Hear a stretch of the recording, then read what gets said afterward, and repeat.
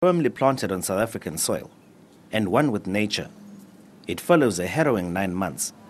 Prof. Karabus flew home to much fanfare yesterday and finally slept in his own bed.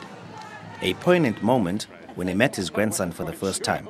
The whole family was here, or everybody that's in South Africa, and I hadn't seen the one grandchild, was a new one, who was only 3 months old, and I hadn't met him before. He didn't recognize me either, but it was very pleasant. I mean, we had a very nice Friday evening dinner with the whole family. Yeah. He says his story is an important one for would-be travelers to the UAE. Well, I think it's very difficult to advise anybody. I mean, you've just got to be very careful of doing anything that could be held against you, and it's very difficult to know what that can be.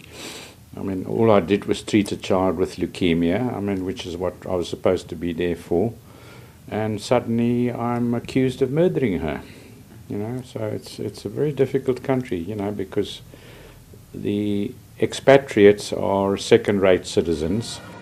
The retired professor is still passionate about medicine. Now he will spend quality time with family, carefully searching his life together again.